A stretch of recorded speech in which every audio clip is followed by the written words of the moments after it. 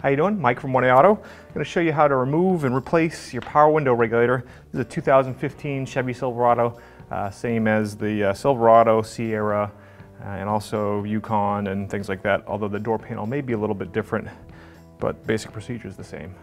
If you're going to be working with the doors open, good idea. This switch right up here shuts off your dome light. Middle position is on with the doors open. Over here is permanently on.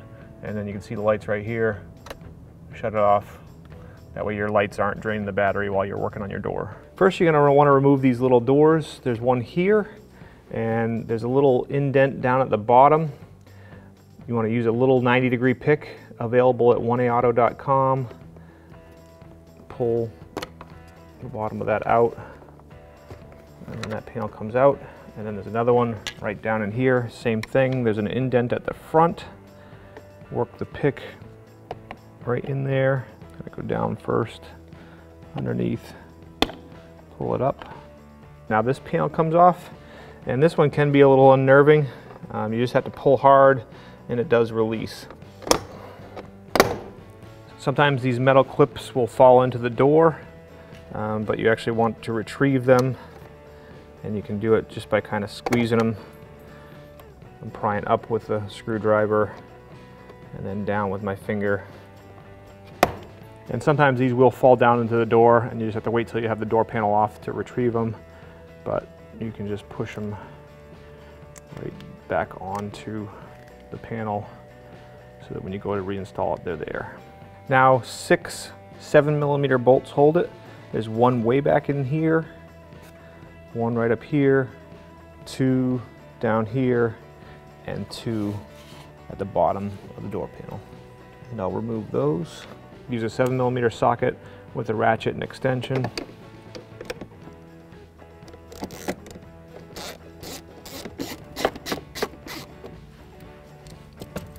All right, so we've got the 6 bolts out.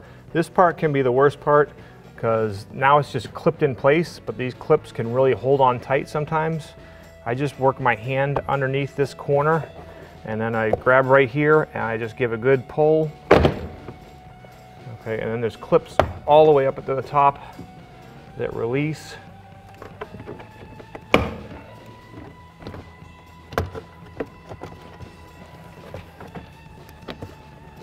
The door panel comes off, go up. If your door lock fell out of place, just put it back up into place. Release your door handle cable by pressing down here and then pulling back. Okay, and then work it around, pull it up and out. And then there's a single electrical connector here. Push on the black tab while you pull up on the gray tab. Okay, and then bring the gray locking tab out, and that unlocks. With the door panel off, now we can remove this inside trim panel. There's a little clip here that you can usually pull on. There's also going to be a clip there. It's missing on this truck. And the correct tool from 1aauto.com is this little kind of forceps. Pry that out. If you didn't have one of those and you were in a pinch, you could use a flat blade screwdriver. But remove those 2 pins, and then there's a clip behind here that you have to pull firmly and release, and basically kind of pull this out and down all the way around. And again, you'd pull that pin out there, and that comes off. If you did pull the panel up and off, and this weather strip went with the door panel, you're gonna wanna remove this piece of weather strip, pull it down, and you can see some clips back in there, and pry down with a small screwdriver, and then pull up to release each clip. You can see the clips actually come off as we go. And then these clips slide back down onto the door, and the weather strip goes back in place. This part seals against the window. Remove these 2 7mm bolts that hold this bracket in place.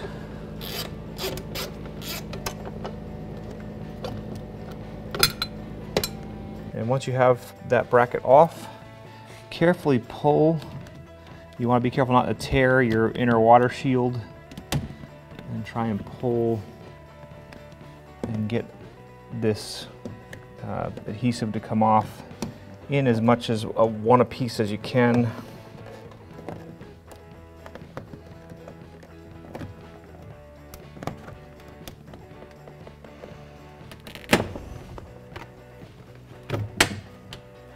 Okay, pair of pliers, and pull this plug out here. And then there are two 10mm bolts that hold the window to the regulator. One here, and then you can access the other one here. 10mm socket with a ratchet and extension, and loosen these two bolts. You can move your window back down, and you just want to kind of pull the window out of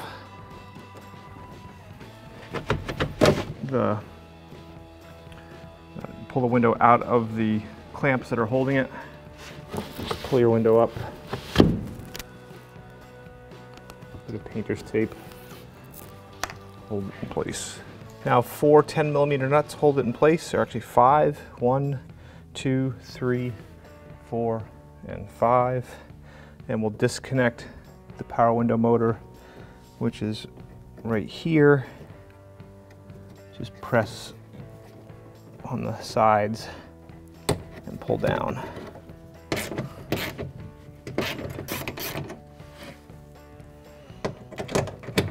Okay, now remove this last one.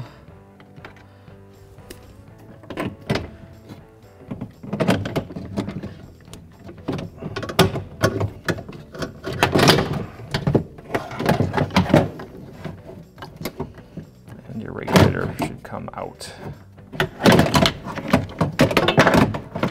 through here.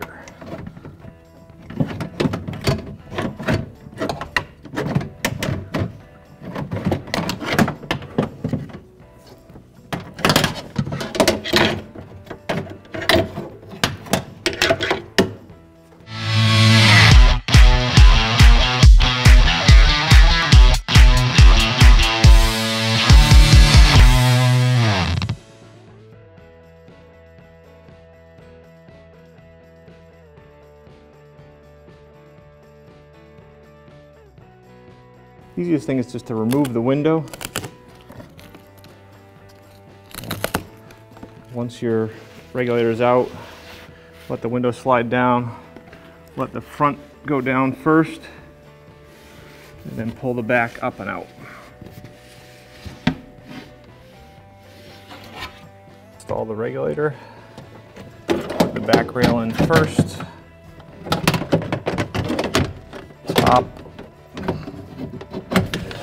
Top and motor of the front rail.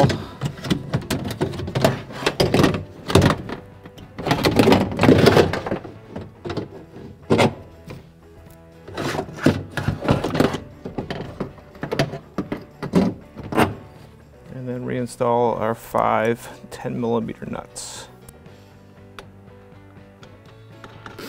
And tighten these up. You want to get these nice and firm. You don't have to over tighten them though. I usually just take a small wrench, tighten, get them all kind of firm first, and then tighten them extra 1/8 of a turn or so. Just tighten them up.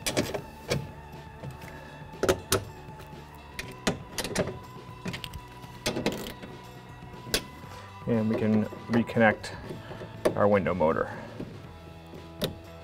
Before going further, we're just going to test. So plug our door back in, lock it in, turn the key on, and make sure everything's going up and down, and run them down about as far as you can, and then disconnect your harness again. Before you put the window back in, take this piece of weather stripping off. Just pull up. Make sure you don't lose any of those clips. Okay, now put the window down in. Make sure you put the front corner in to the channel. You get the back corner in the channel.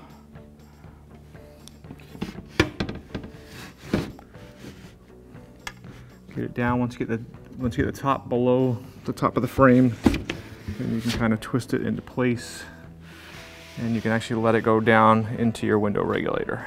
And put this piece of weather stripping back on.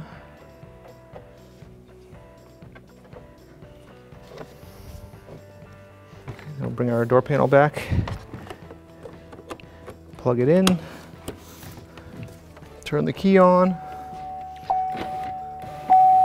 run your regulator up, just check, make sure that the mount is on there correctly, and on the other side, run it right up to the top. And now we'll tighten these two clamp bolts. Now before we put the water shield back on and the door panel, we're just going to test it real quick.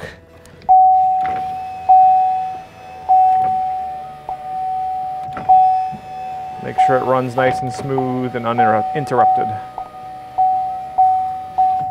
Now reinstall your water shield. Make sure you put the inside door cable through.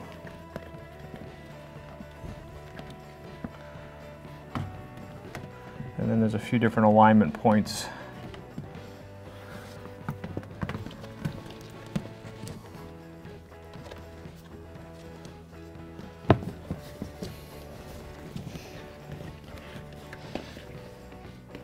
Make sure this hole here is lined up, because that's where your door panel goes on.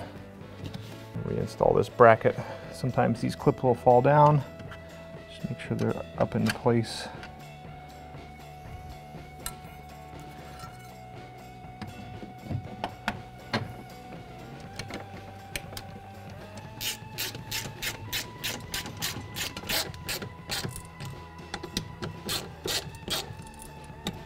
And then just put this plug back in. Okay, now this piece. So you basically want to kind of get this lip in first. So start it on, and you're kind of pushing. I'm pushing with my thumb on the inside first to make sure that that all locks into place. And then up here, just make sure that pushes in and locks. And then you want to push it down, make sure it goes underneath this weather strip for the most part.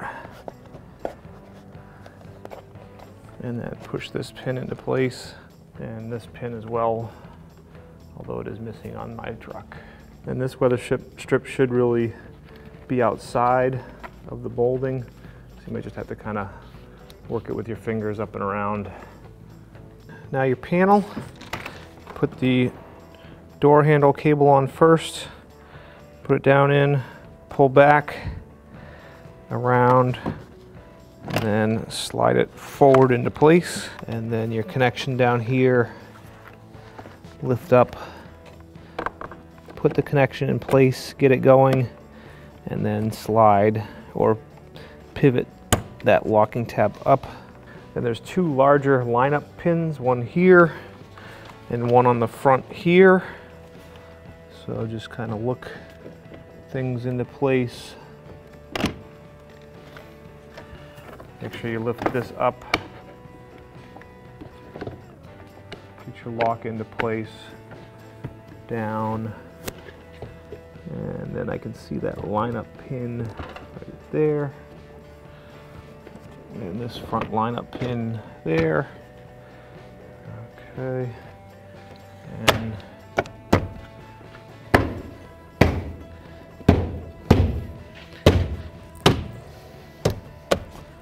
it locks into place.